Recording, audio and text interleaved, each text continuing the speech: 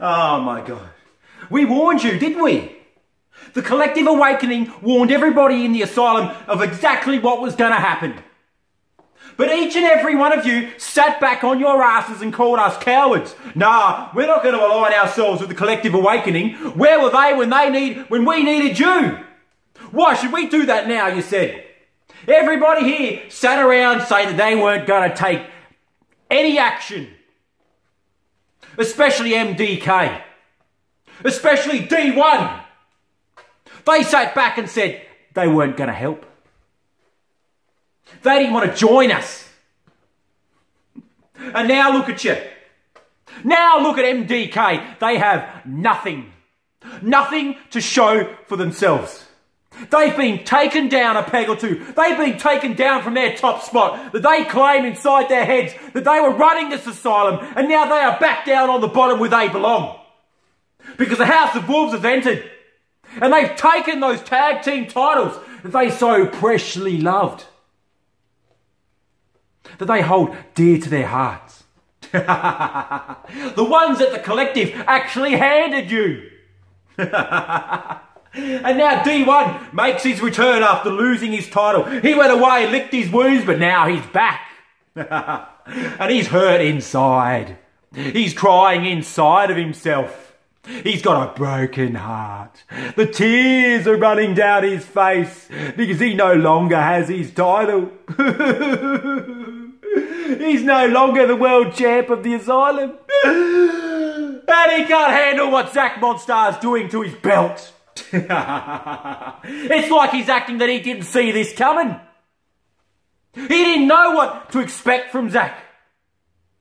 See, I've been there before, D1. I've faced that man. I've had a title taken away from me by Zach. I know what it's like. Don't come out here acting like you're the only one, because you're not.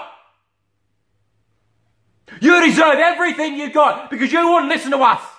I told you time and time again that he's coming for you.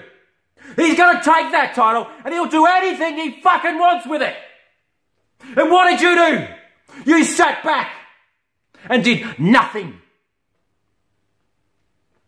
Sure, you talk a good game.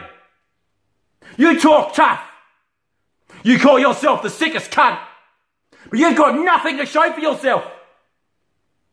You're back down the bottom of the ladder. And now there's others who want to take that title. Others who want to face Zach and take that championship away. And I'm one of them.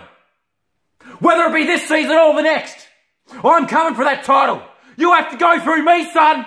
Do you understand? You're going to have to go through Adam fucking Cage. Do you think I give a damn what you think of me? Nah, I don't give a fucking shit about you. What I mostly care about is winning that title and stopping this authority with my collective awakening brothers. And if you guys want to if you guys want to keep on sitting here on your asses doing nothing, well then so be it. You will fall even harder than you already have. And the collective awakening will sit back and just laugh and laugh and laugh. Laugh our fucking asses off at you, pathetic little fucking girls. You guys ain't fucking shit. Fuck off with that sickest cunt crap. That's bullshit. Don't fucking ball my fist up and smash it so fucking hard through your face.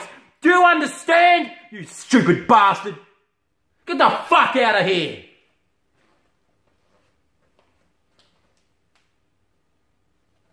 Oh. And one more thing. Your so-called brother, the petty one. Petty one, please.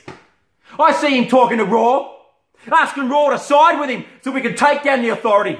See, he's starting to have brains. Not like you. You sit back in the dark. Sit back in your fucking shadows and do nothing.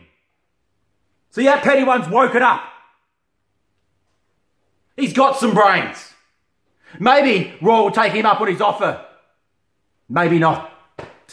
You stupid bastards.